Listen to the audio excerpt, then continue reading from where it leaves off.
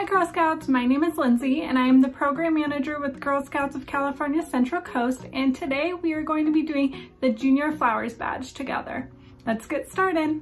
Okay, so on the table I have all of the materials we are going to need, which include a notebook, a pencil, some scissors, some fruit that comes from flowers, coloring utensils, an iron, some fresh flowers, some printed coloring pages, and some wax paper. Step 1 of the Junior Flowers Badge is to uncover the science of one flower. So for this step, we're going to walk around my town and we're going to find 5 different flowers. We're not going to pick them, we're just going to observe them with our eyes, and we're going to take notes in our notebook. You can either sketch or write down what you see and make note of any flowers that have a scent, because that's going to be helpful for step 2. Let's go explore.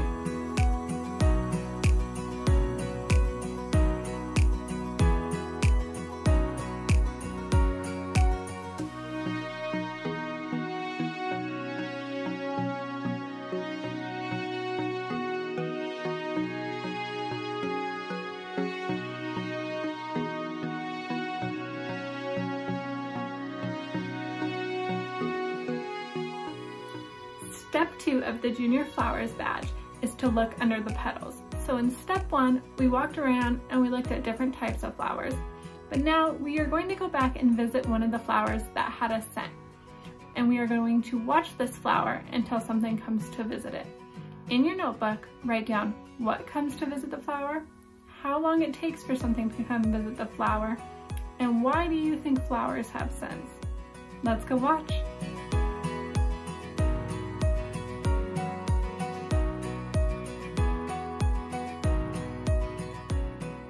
Step 3 of the Junior Flowers Badge is to find out how flowers can help people. Did you know that some fruit actually comes from flowers? Can you think of any examples off the top of your head?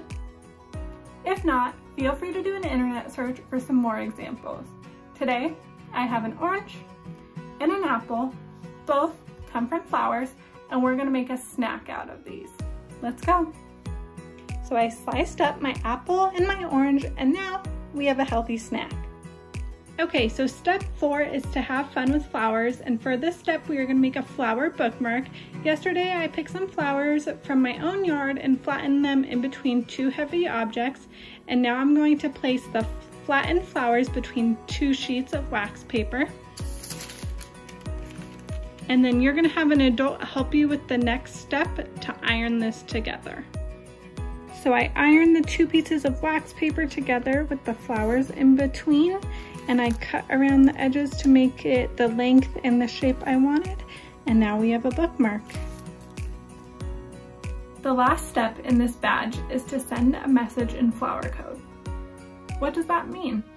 Flowers are often sent as gifts to people for many different reasons, and that is sending a message in flower code. For example, this past weekend, I gave my mom a bouquet of flowers to wish her a happy Mother's Day. But the flowers don't always have to be alive to send a message. So for this step, we are going to find some coloring sheets with flowers on the internet, and we're going to print them out, and then we are going to color them and arrange them however we would like. So for this, I have printed out a couple different coloring sheets, and we're going to cut them out and we can arrange them however we see fit, and I can't wait to see what you guys create. Thank you so much for following along during this program. We cannot wait to see your completed program pictures. Please send any photos to media@girlscoutsccc.org for a chance to be featured on our social media channels. And to see the rest of our at-home programming, visit girlscoutsccc.org.